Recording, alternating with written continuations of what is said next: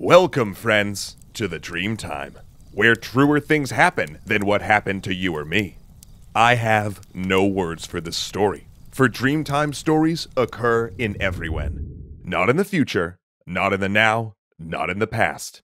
But here I speak a tongue not native to these stories, and so I cannot express Dreamtime. So when I say a thing happened, just know that it has happened, it is happening, and it will happen. That Dreamtime is parallel to our time and runs through our time. So now we enter the dreaming.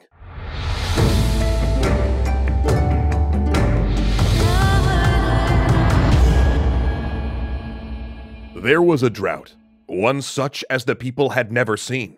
The land was cracked and dry. The rivers were shrunken to tiny streams, and the bark of the people's huts had fallen off and lay rotting on the ground from disuse. For the people, you see, only slept in their huts when the rains came. The young people began to grumble to themselves. The grass had withered to the point where it blew away in the wind, and there were no seeds to grind for food.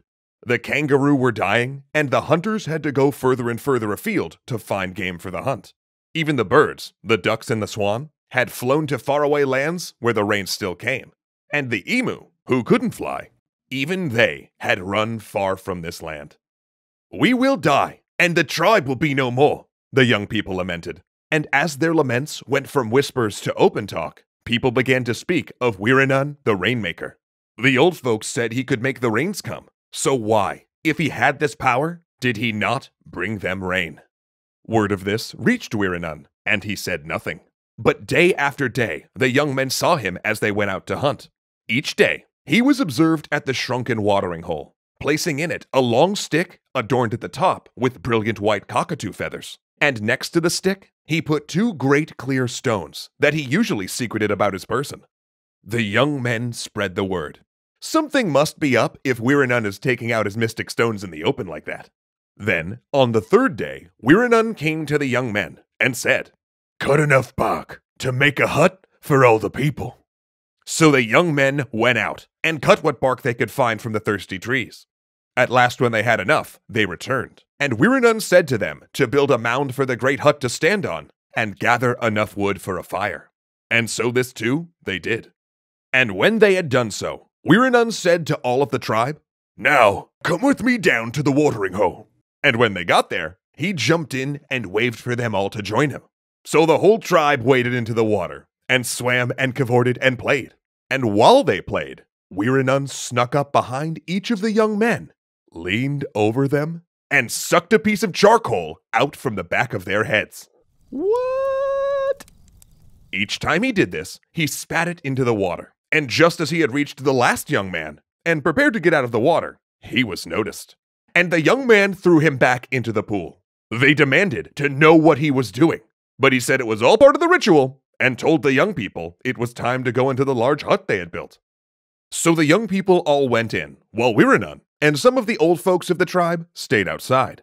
Eventually, the young people had fallen asleep, when suddenly Wirreenun burst in, and told them to get all of their things and put them in the great hut, for there was no time to lose. As they went out to collect their possessions, they looked to the sky and saw it dark with great clouds racing through the heavens. They had barely gotten all of their things inside when a great crack was heard, as if the sky itself was tearing apart.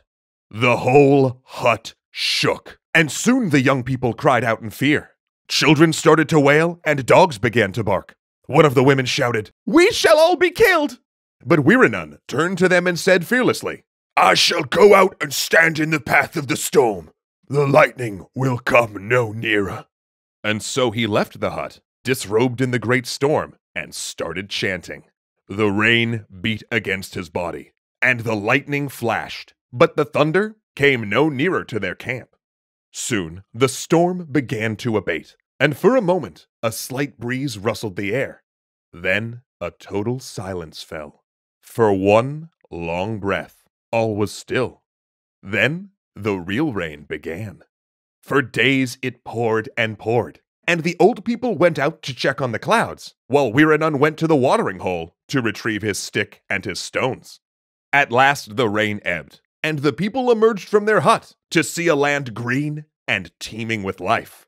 They danced and sang his praise, But Wirreenun shrugged it off lightly, for he had one last, greater trick. He called upon a fellow Rainmaker from a nearby village, and they consulted, heads down, for some time. Then they called both tribes out to the barren plain, where skeletal trees stood solemn in the waste. And together, the Rainmakers called a great rain, which extended over the plain, but nowhere else. Soon, the plain had become a lake, and Wirreenun turned to the tribe and said, "Get your nets and cast them into the water." And so the young men moved off, skeptical that this new lake could have any fish. But they got their nets and cast them anyway, to please the man who had just saved them. And when they hauled in their nets, they found that they were overflowing with aquatic life. And so they celebrated again. The land had been reborn, and so had the tribe. Thanks to Wirreenun, the ceremony to turn young boys into men could at last be held, and the next generation could truly begin.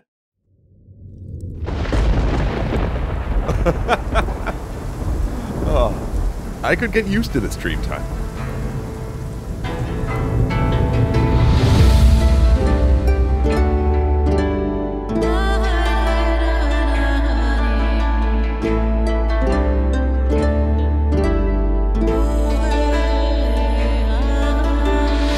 Legendary thanks to patron Kyle Murgatroyd.